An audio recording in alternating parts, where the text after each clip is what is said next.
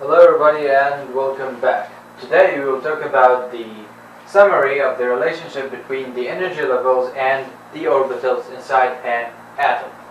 We have talked in the previous videos about the quantum numbers. So for the videos of quantum numbers, click on this link here. So first we will begin with the main energy levels. The main energy levels are expressed by the quantum number,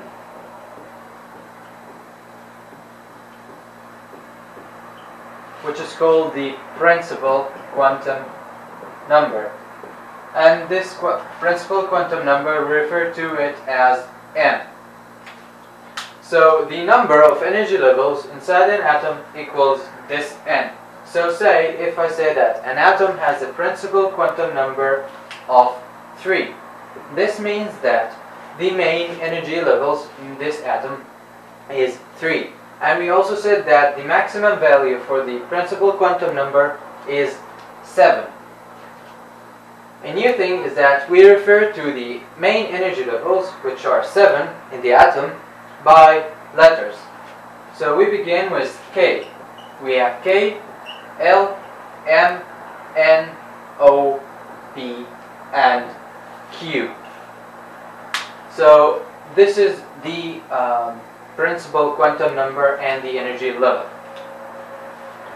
In order to know the number of orbitals which are found in a certain energy level, we get it from this formula, which is n of power 2. So for example, in the energy level number 2, which is L, the number of orbitals in this energy level is 2 of power 2, which is 4. So that's because we have the s orbital, we have the p, x, p, y, and p, z. So these are 4. Let's try another one. For example, the energy level number 3. So 3 of power 2 gives a 9.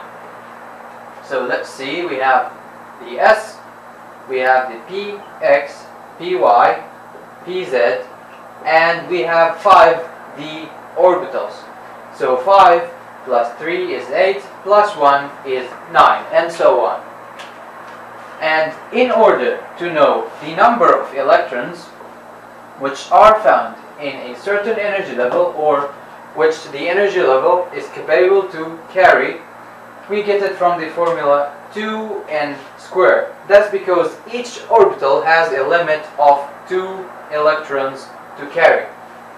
For example, the second energy level, in order to know the number of electrons which is capable to carry, we type the formula as 2 multiplied by 2 of power 2, which is 2 by 4, to get a final result of 8. So the energy level 2, or the energy level L, is capable of carrying 8 electrons at most.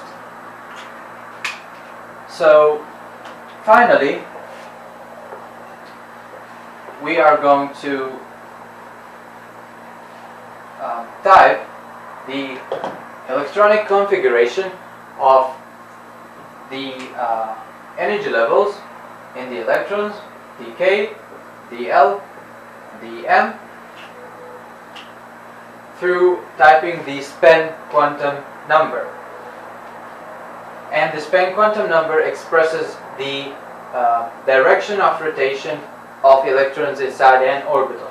So the K level is the first energy level, and so it contains the 1s orbital. This 1s orbital carries 2 electrons, so the electronic configuration will be like that. The L is the second, and it contains the 2s and the 2p, and the 2p consists of 3 orbitals, x, y, and z. So we have, first we have the s orbitals here, then we have 3 other orbitals, which is 2px, 2py, and 2pz.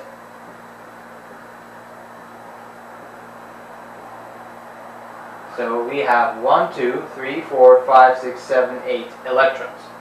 The M here, the third one, we got the 3s, the 3p, and the 3d. The s orbitals has one orbital, the p orbitals have 3 orbitals, x, y, and z, and the d orbitals has 5 orbitals. So the configuration will be like this. We have here the 3s, then we have 3 orbitals like that for the p, and another 5